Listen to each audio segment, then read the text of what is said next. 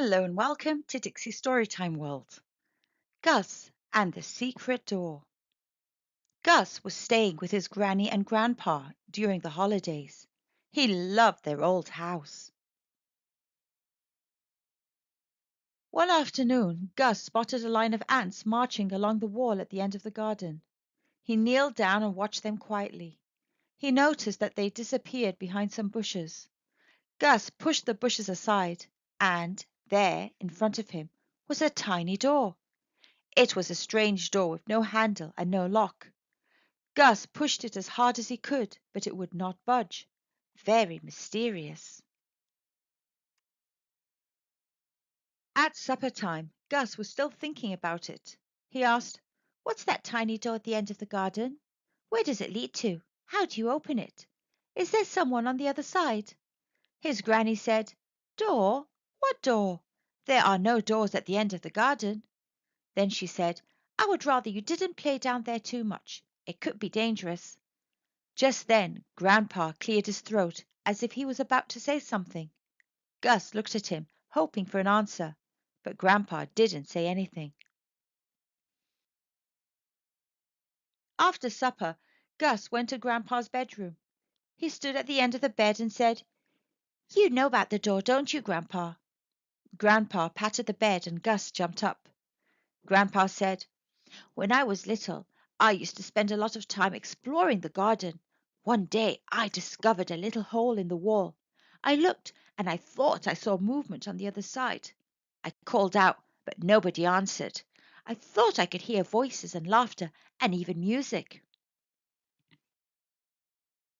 Grandpa acted out the story as he told it. "I tried to make the little hole bigger so I could see through to the other side, but the wall was very hard.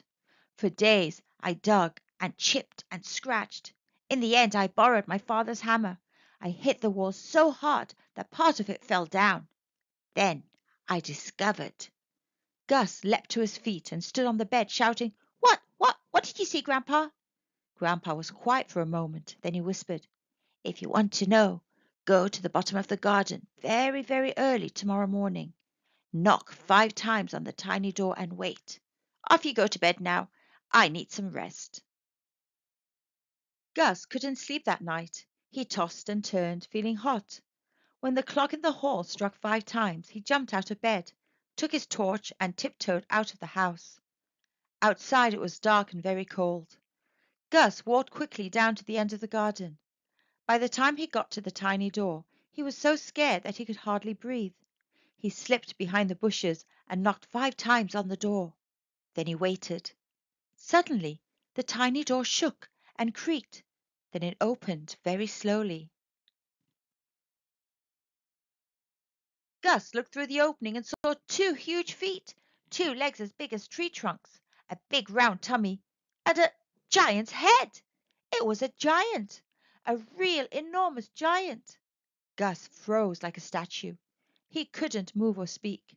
The giant sat down and said, "Hello, my name is Olaf. You must be Gus." Gus couldn't believe his eyes. Olaf the giant picked Gus up in his huge hand and placed him gently on his shoulder. Gus looked around him at the world of giants. The trees were huge. They were also completely hollow, so the giants used them as houses. Their leaves were as soft as feathers and all different colors. The sky was bright blue, with not a cloud in sight. Gus soon found out why. As soon as a cloud appeared, a giant swallowed it up in one gulp. Olaf whistled loudly, and dozens of giants came to welcome Gus. They were so big and they talked so loudly that they made the ground shake. All the giants wanted to get to know Gus, so Gus moved from hand to hand and shoulder to shoulder. Then one giant girl with red hair began to sing in a very sweet voice. A smaller giant played on a strange musical instrument that looked like a gigantic umbrella. The music made Gus want to dance. Soon it was time for Gus to go home. Olaf went with him as far as the door. He said, "When I was small, I loved playing in the shade of the wall. One day, a little person like you knocked it down. It was your grandfather. We immediately became friends. We built this little door together and we hid it behind the bushes so that nobody would discover our secret. It's your secret too now, Gus."